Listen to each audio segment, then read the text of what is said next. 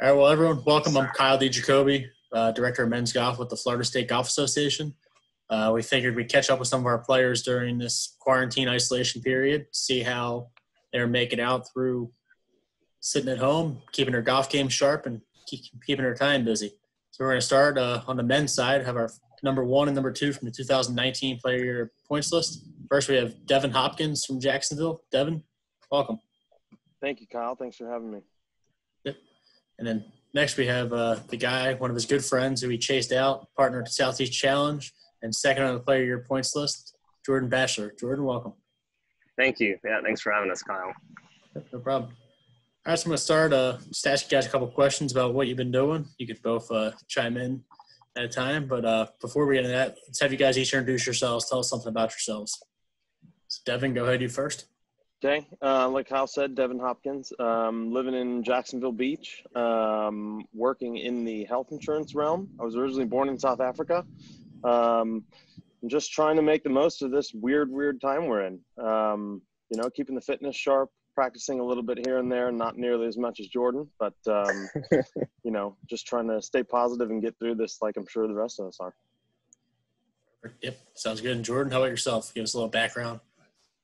My name's Jordan Batchelor. I played golf at UNF, got finished playing last year. Now the assistant coach for the team. So that's been an interesting change, but it's been fun. And yeah, everything going on. Obviously, it's been very weird for everyone who plays competitive golf, with a lot of stuff getting canceled and not really knowing when anything's going to be. But yeah, just trying to practice as much as I can and stay competitive. So. Perfect. Thanks. All right. So I'm going to ask a couple questions that apply to both of you guys first, and we'll break off and ask some individual questions. First thing is, you guys noticed you guys became friendly towards the end of last season. I know there was a little some text messages and exchanges going back and forth as the player of the year points list was coming down to the end, and Devon was eligible for the mid-amateur stroke play while Jordan was still too young for it, and Devon ultimately edged you out. How did you guys first meet? What was your first encounter with one another in the Jacksonville area? Devon, you want to start? Yeah, I think it was honestly, I want to say the State Am in 2018 at Concession. And even then it was still fairly brief. I guess I kind of knew our mutual friend, Jordan's really good buddy, Davis Roche, a little better than I did Jordan at the time. And then I can't tell you exactly, maybe Jordan remembers, but I think we kind of just came back to Jacksonville and started playing a couple weeks here and there. And next thing you know, we started playing just about every day in a variety of different games in Jackson. Jordan might remember better than I will. Yeah, I think at the time we were working with the same swing coach as well, Justin Raganetti. That's right, yep. And I was talking to him. He's like, "Hey, have you met Devon yet?" And I was like, I keep seeing him around, but I don't think we've ever actually been introduced. And somehow it came up, and yeah, we started playing a bunch together. And last summer was really fun for both of us because we got to travel a bunch together. And honestly, we were both playing really good golf. We both qualified for the USAM last year and went up to Pinehurst together. So that was an awesome experience. But yeah, obviously it's been a pretty, I know I value our friendship pretty good, and he's one of my favorite people to play golf with. So yeah, it's been pretty awesome. All right, so you touched on Pinehurst. Obviously, both played in a few USGA championships. Last year, both you went to Pinehurst together. Jordan, you want to tell us a little bit about traveling up there, and then I'll bring Devon in? Yeah, obviously Pinehurst is one of the coolest golf spots in America, and it was cool to play it set up in a USGA championship. Honestly, it's really tough. But, yeah, it's something I'll never forget, being up there with Devon. And I had my dad caddying for me, which was awesome. So it was a really cool experience. Devon, how about yourself? How was your Pinehurst experience? It doesn't – not that I have anything to compare it to, but it doesn't get any better than playing the USAM at Pinehurst. And to be able to do it with not only a buddy like Jordan, but to have both of our dads there. I had my college roommate on the bag. And we had just an amazing time. Obviously the golf was one thing, but just being able to share that sort of experience with some friends and family for that amount of time was pretty special. Awesome. Jordan, back to qualifying for U.S. Amateur, I believe, if I think correct, you got in as the first alternate in a pretty crazy playoff at Sawgrass Country Club. Is that correct? You want to share a little bit about that? Yeah, so obviously I shot even the first round, which I felt was a decent round of golf. I knew I had to shoot something low the second round, and I played really well. I shot 66 to get into the playoff. Me and Eugene Hong was the guy who I was in the playoff with, both part of the first hole. Second hole was a reachable par 5. I hit it on 2. He was about 30 yards short of the green, and he chipped in, and I whipped out my putt. So that was pretty heartbreaking way to lose. But everyone kept telling me, like, hey, you've got a good chance to get in. And I kept holding on to hope, and when I got that phone call, it was really, really exciting. So I'm glad it worked out. I was pretty pumped when Jordan called me too, because I was like, okay, sweet. Now we're both going. It's pretty fantastic. That's awesome, man. I got someone to travel with. Yeah. Well, and then as we got later in the summer, you guys came up with us for Team Florida, the Southeast Challenge. Just want to have you talk about that experience. I know it was both your first time playing the team matches, but what did you guys take back from that? I mean, other than it being one of the worst car rides home for, I think, both Jordan and I, I'll speak for myself. I think the experience was just awesome. I mean, you know, you hear it all the time from the bigwigs in the golfing world, you know, that you don't very often get to play team golf, and being able to share it with not only a buddy of mine like Jordan, but some of the guys that have been around the block for Florida State golf. You know, Steve and Jimmy and you know, all those guys. It was pretty special. Yeah, for sure. Looks like we lost Jordan for a second. He's coming back in here. Jordan, Devon just talked a little bit, but you just want to give us your take on the Southeast Challenge. Other than the car ride home not being the best, what was the highlights of it? I think the highlight was just hanging around all those guys. Obviously, a bunch of really successful amateur players that have been in Florida for a while. And it was just really cool. Obviously, I was the youngest one there, and Devon was on the younger side. So it was really cool to hang around those guys and kind of hear some of the stories that they told, and whatever advice they had to give to us was really cool. So hopefully in a couple of years we can both be back on that team and have a different ending to it. So yeah, look forward to a couple of years from now. It's up in Alabama, and hopefully see Florida get a victory again. There was a little practice round match I heard rumors about for some U.S. 4-ball runner-ups. In case they tune in on Instagram or Twitter, what happened in that practice round match on Saturday afternoon? It rained a lot of rain, and it rained a lot of birdies for Team Jordan and Devon. Who was Team Jordan and Devon playing? We're playing two guys that you may not have heard of them. I think Chip Brook and a Mark Dahl, I believe. Pretty formidable team, but yeah, it was fun. We had a good little match, and I think it got the juice flowing for the real deal, which is why we were all up there. Yeah, I'm taking down Mark Dahl and Chip Brook. Obviously, Mark's been a 2-time player of the year. Chip's won our mid-amateur championship, and the duo has been to Paris semifinals and a finals of the U.S. 4-ball and keep knocking on the door. I think we were the last people on the golf course. It was pouring rain, and we were on the 17th hole, and you could barely see the other side of the green. But neither one of the teams would be willing to let it go, so we fought to the end. Yep.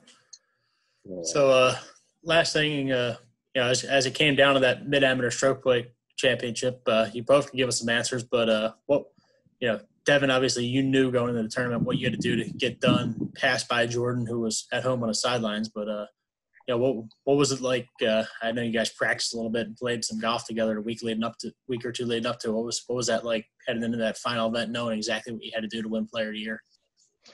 Yeah, I mean, I think that's one of the best parts about a guy like Jordan and why we enjoy kind of practicing and playing so much is we truly do root for one another, even in circumstances where obviously when you're playing the same tournament, you both want to win. But if one of you's out of it, or we were down at the match play earlier, and same thing, we were both trying to win the whole thing. And then when I got knocked out, I was out there following Jordan, rooting him along.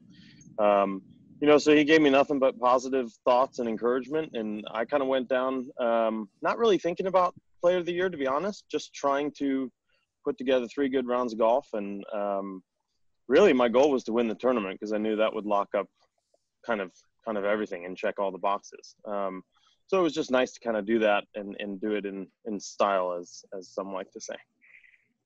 Yeah, awesome. And Jordan, just want to touch with you. I know, unfortunately, there were a couple runner-up finishes in 2019. I know you obviously would like to come out on top, but what can you take from the playoff at the state amateur and then the runner-up finish at the amateur match play? What can you take from those 2 events into the 2020 season, where we're hopefully back playing golf this summer and fall? Yeah, obviously it was a really good summer. Obviously winning is the main goal, but at least knowing my game was in a good enough spot to give myself some opportunities to win is also good to take away. And I'm just kind of using it as motivation to hopefully be able to take better advantage of those opportunities and try and win some more. So that's the main goal for this summer, hopefully. Gotcha. Yeah. Again, it's all hopeful for everyone. We hope to be running some events. I'm sure you guys are hopeful to be playing. Devon, any goals for you this summer? To play competitive golf. I had a lot of goals. I had a pretty busy year, set up both from a work standpoint and from a golf standpoint. And, the golf kind of came to a screeching halt here in the middle of March. And I think the goal would be to just get back out there, man. I think every one of us is itching to get our tournament feels back. So I think the goals have changed a little bit. Had very high, lofty goals at the start of the season, and now I'm just kind of hoping we get to play some tournaments. But obviously I don't think the goals change. The goal's always to win every tournament you enter. So whatever that may be, whether it's a local city tournament or an FSGA tournament or a USGA event. So just trying to stay sharp and stay focused. That's always the goal. Awesome. All right, we've got a couple rapid fire questions. I'm going to ask all the questions to both of you. We'll start with Jordan first, and maybe we'll get a couple of reactions from Devon on it, and then we'll go to Devon and see what his reactions are. Some golf related, some not golf related. So, all right, here we go, Jordan. What golf course is at the top of your bucket list? Pine Valley. Okay, good one. What TV shows or movies are you binge watching right now in quarantine? Michael Jordan documentary that came out. Been watching that. Been watching a little bit of Ozark, which has been pretty good. Nice. Rewatching Blacklist with my girlfriend for probably the 4th time. But yeah, anything to kill time right now. Gotcha. Yeah, sounds like you're killing a lot of the golf course, but I guess there is some TV to watch too. Oh yeah. All right. When you're at the golf course, what's the go-to snack? Snickers bar. Okay, classic. Mm-hmm. All right, who's your favorite musician? Favorite musician? Oh man, Jimi Hendrix is up there for sure. Okay, going back old school. Oh yeah. All right, when you're at the golf course, are you walking or riding? Walking all the time, even when there are carts. There you go. Any push cart? Any push cart in there? I either push cart or I got a Sunday bag I'll carry. I'll kind of alternate a little bit. Yeah, that's how golf should be played. All right. Name something that you hate but everyone else loves. Oh my God. Twizzlers? Is that a real? That's fair. That's fair. Wow. Okay. All right. What's your favorite club in the golf bag? Driver, hit the big stick. Oh, yeah. The Office or Friends? Office. Okay. All right. We're assuming golf's your favorite sport. What's second? Football. Yeah. Jags fan? Big draft night for the Jags. Hopefully I don't screw it up this time. They're taking Blake Bortles 2.0? Let's hope not. All right, and our final question is, what's your favorite emoji? Oh. Favorite emoji? It's got to be the one with the sunglasses, I think. Okay. Smiley face with sunglasses. Oh, yeah. All right, Devon. Now you've had some time to think about it. We're good. Same questions for you. So start at the top. Let's hear 'em. What golf course is on the top of your bucket list right now? Augusta. Yeah, it's an easy one. What do you think? We'll divert for a little bit. What's that going to look like in the fall, in your opinion? I forget where I saw it, but I saw some pictures of Augusta in the fall with some foliage in the background. I mean, I think the place is always going to look good. It's definitely going to be different, but I think this whole year is different, so it's kind of fitting that Augusta is going to look a little different when it happens. Hopefully, it happens. For sure. What are you watching right now in your spare time? What TV shows? The Last Dance, Michael Jordan, but you can't really binge it until it all comes out. And really just kind of any old golf stuff. I know the other night I watched the 99 Ryder Cup and kind of some of those old tournaments that pop up are fun to watch. Kind of a golf nerd.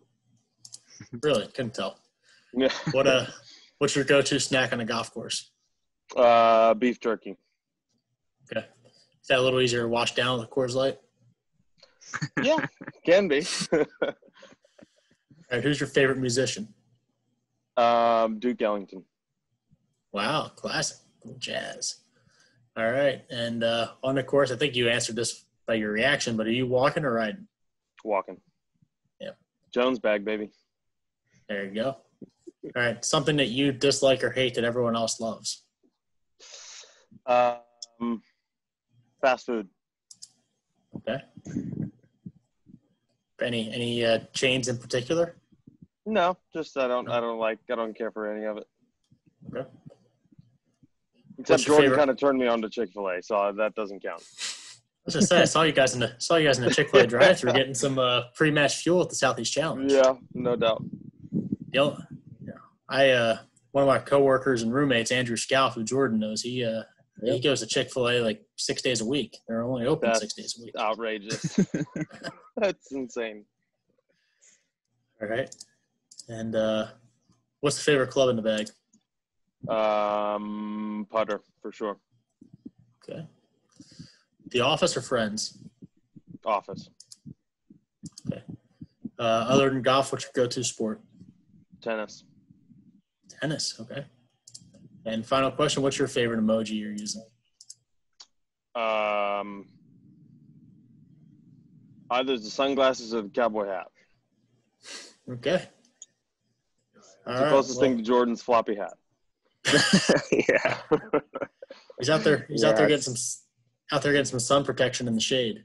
There you go. Try not to get burned. Yeah. Well, I mean, when you're spending 8 hours a day at the golf course. That's true. Living that quarantine life. Where have you been practicing at, Devon?